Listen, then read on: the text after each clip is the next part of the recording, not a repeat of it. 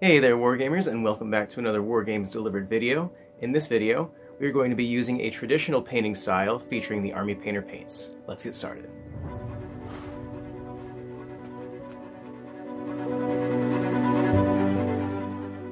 Alright, in today's video we're going to teach you how to go from this to this.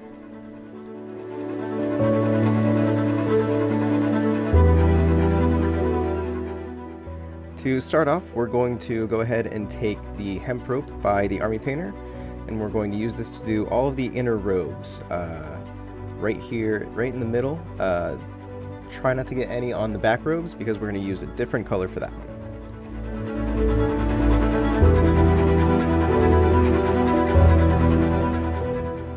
And as usual, always thin your paints down and try to use 2 to 3 thin coats to get a nice even finish.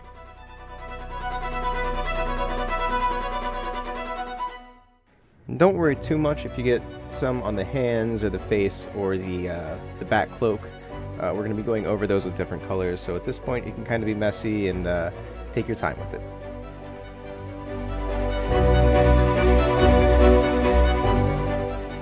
And again, all of the paints in the video are by the Army Painter. We're going to be using them exclusively for the entire video.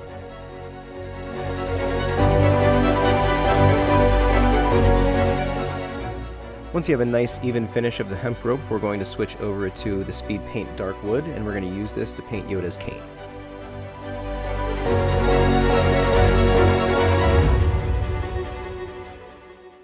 Of course, speed paints behave a little bit different than regular acrylics. You won't need as much, especially for such a small area. I used way too much on my palette there, but really one thin coat will do the job here.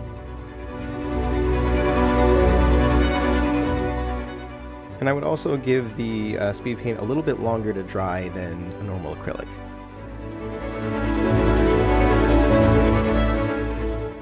And depending on the shade of color you want, you can also water down the speed paint a little bit more if you want it a little bit lighter.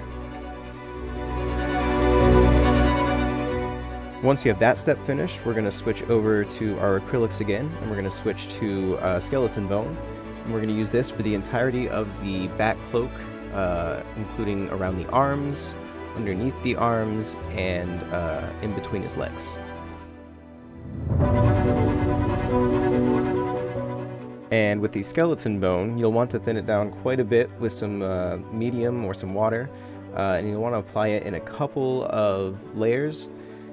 This is one of those paints that can kind of chunk up and lose some detail if you don't thin it down and use it properly. So just take your time, do even coats, and I would say 2 to 3 layers for this, and you'll get a nice even color across the whole cloak.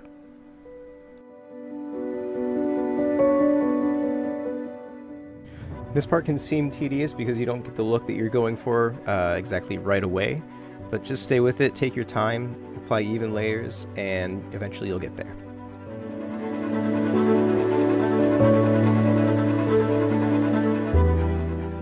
I believe I used a standard Army Painter base coating brush for most of this video, but I would recommend a little bit larger of a brush for the cloak here. Once we finish that step, we're going to switch over to Yoda's skin, and for this we're going to use some Commando Green. Thin this down quite a bit, and we're going to do the same technique we've used for the skeleton bone and the hemp rope, where we thin it down and apply 2 to 3 thin coats.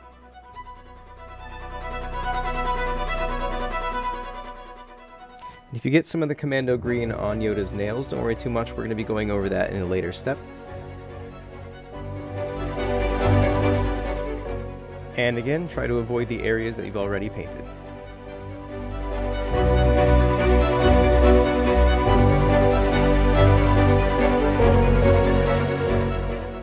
Once that step is finished, we're going to switch over to Castle Gray, and for this we're going to go over all of Yoda's hairline.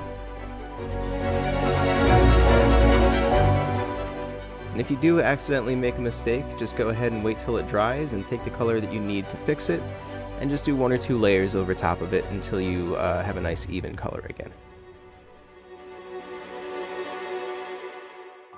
Give this step about 5 to 10 minutes to dry, and we will switch over to the wash phase.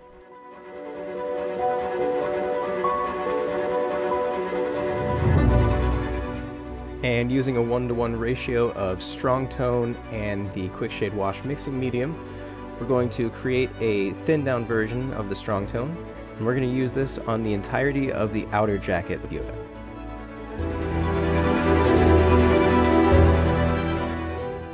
I also use this on the inner jacket as well, but I decided to change this later. I didn't really get the shadows that I wanted off of this wash.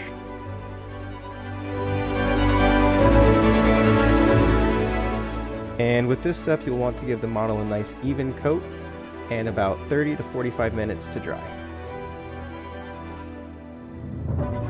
And try to avoid Yoda's skin and hair for this step, but if you have a little bleed over in the edges, that's okay. We'll be using a different wash for his hair and for his inner jacket, so having a little bit mix in the recesses of the model is actually not a bad thing. Next up, we have a 1-to-1 ratio of military shader and the quick shade wash mixing medium as well. We're going to use this to do all of these skin and hair details on Yoda. And with this wash, you might need 2 passes to get those really deep shadows.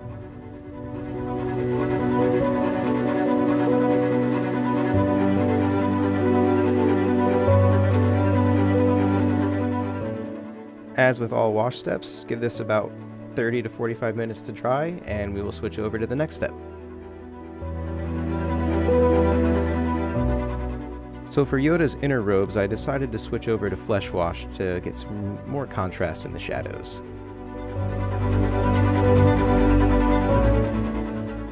And be sure to look out for those hard to reach areas like behind his cloak, above his feet.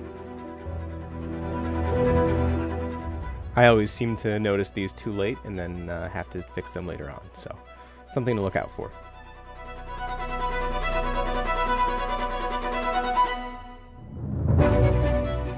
And lastly, this is where I decided to add a little bit more shadows to his face by adding another layer of this military shader.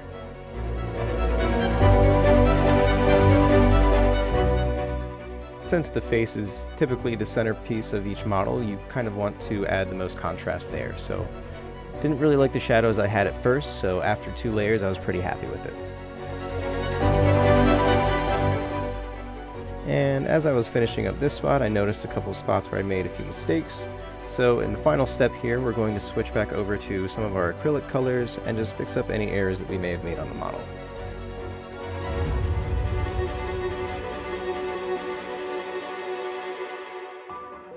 Once the wash dries, I like to switch back over to our acrylics and just fix any errors that we may have made along the way. I noticed some wash splotches and some mistakes on the cloak here, so I'm just going to touch that up and pretty much do the same thing with all of the other colors on the model.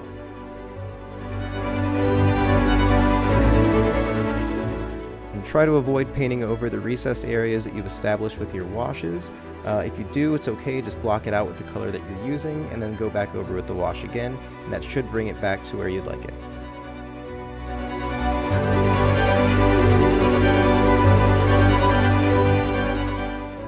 Always look over the model a couple of times, try to look at every angle that you can and see any spots that you can fix.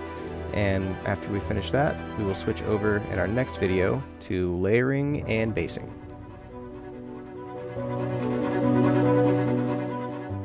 Getting a little ahead of myself here, I started doing a little layering on the cloak here, but we will save the rest of it for the next video.